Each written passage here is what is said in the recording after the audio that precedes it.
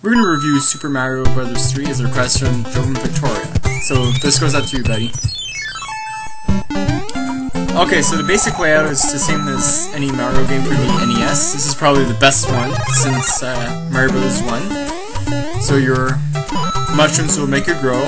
The fire flowers will have you the ability to shoot fireballs.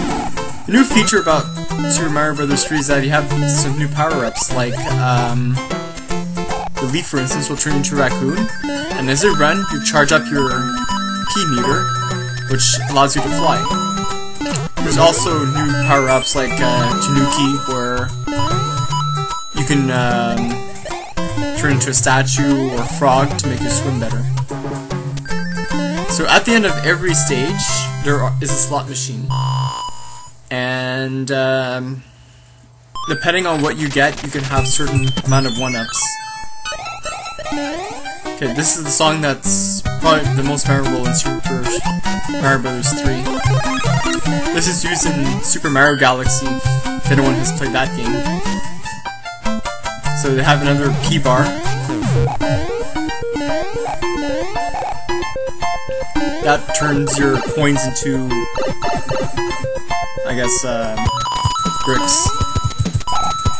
So to score 1-ups in this game is fairly simple.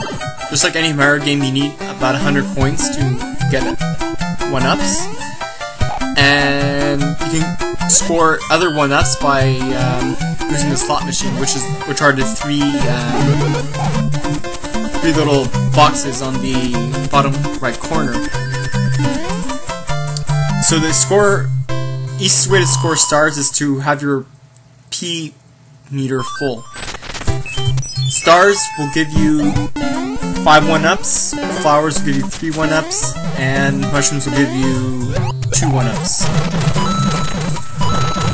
And if you have a star and the second star is you have a star and your second box is either a mushroom or a flower, you still get 1-up.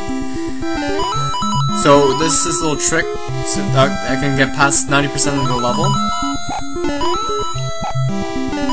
So we're in this, I guess, Sky World or something, or cloud area.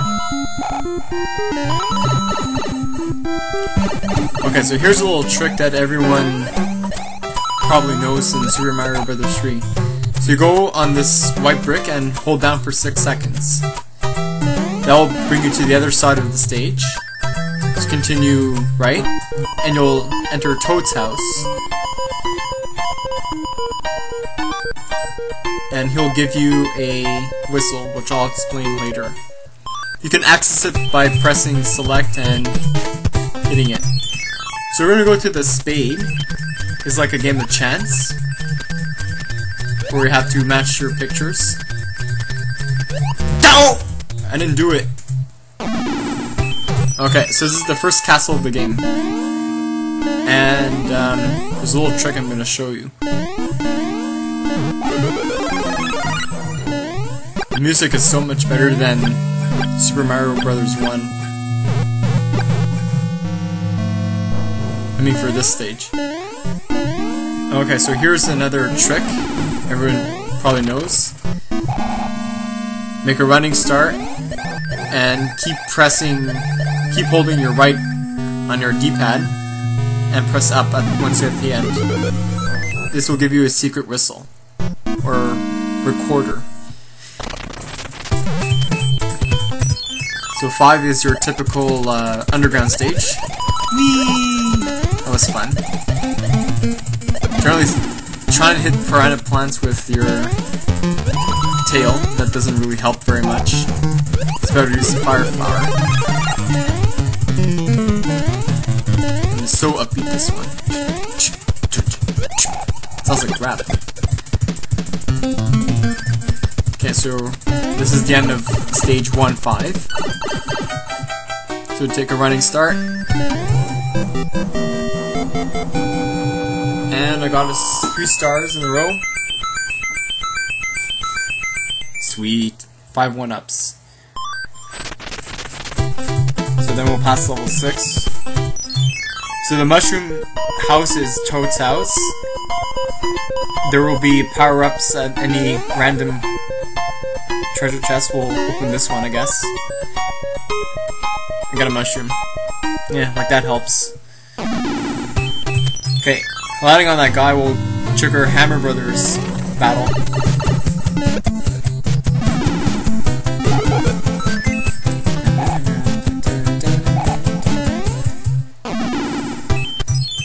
So we're gonna go to the castle. Oh, it's terrible! The king has been transformed! Please, find the magic wand so we can change him back! Wow, Toad's sure bossy. Why doesn't he do it instead of Mario? So welcome to your first boss stage. These are your airships.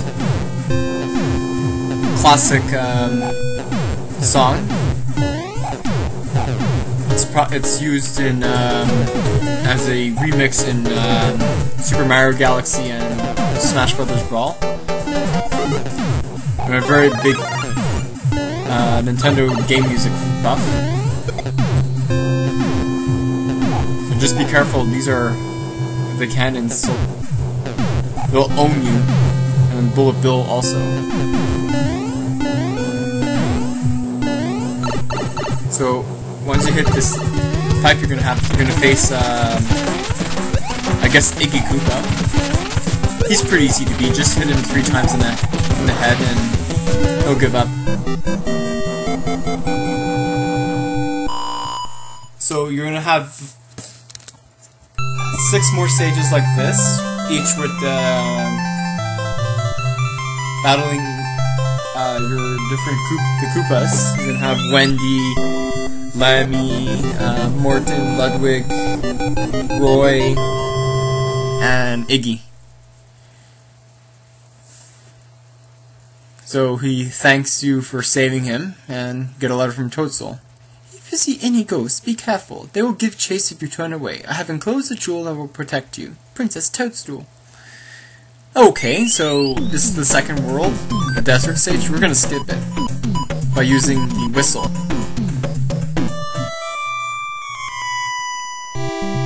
Classic Zelda 1 tune. So, we'll use it one more time. Skip to the last level, last stage of the game. If you were to play this game like in full, it'll take you about maybe 3 hours, 2 to 3 hours. Usually takes me about 2. So we're gonna skip it. Seems it must love hell because it has a heart shape. So we're using a typical level. This level really puzzles me. Like, how in the fuck are fish surviving in lava? Like, that is like, what is this? Doesn't make sense. But this is a Mario game, so like, I don't care. As long as I have Mario, it's one of the best games.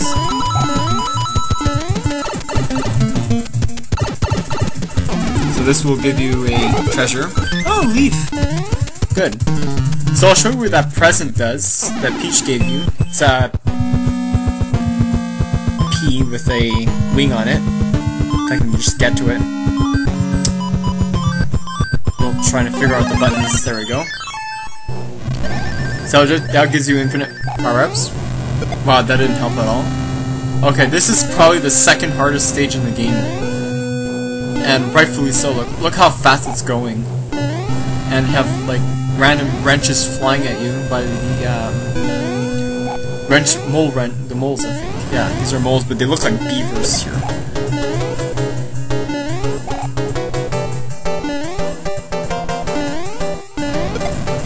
And you'll die a lot in this stage if you're really not careful. You need to hold the run button as you're jumping because you're gonna need it. And try not overshooting your jumps too. That's gonna kill you. Okay, so we're at the last stage part. Okay, so this is your typical fortress boss. He's easy to kill. Just hit him 3 times on the head. Make sure he's not ducking because if you hit the spikes, if you're small, you're dead. Okay, so open up new part.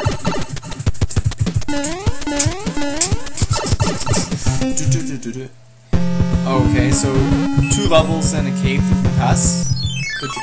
This stage. Now we're gonna get to Bowser. So we're gonna do a real running start. This is why you needed your leads so that you can get away from the laser.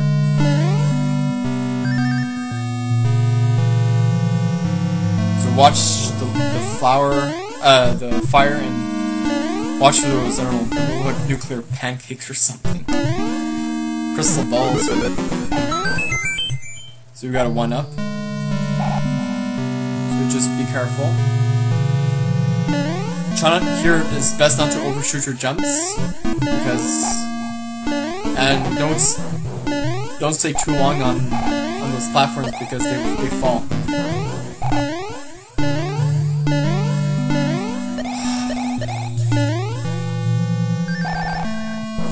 So we'll just jump up.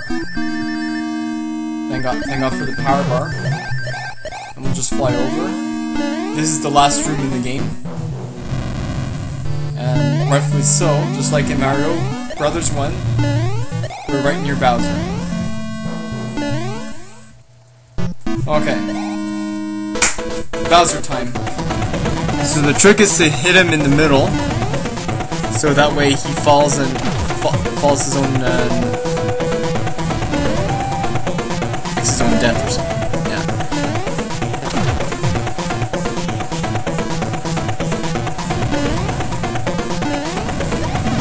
Ah, damn. Uh-oh. I'm in shit trouble. You just duck on this. Ducking doesn't help. Fuck! Killed me. Let's try again. Take 2. Whoa, that was really close. Come on, Bowser. Ah! Just toasted my ass. Take 3. Third time's a charm.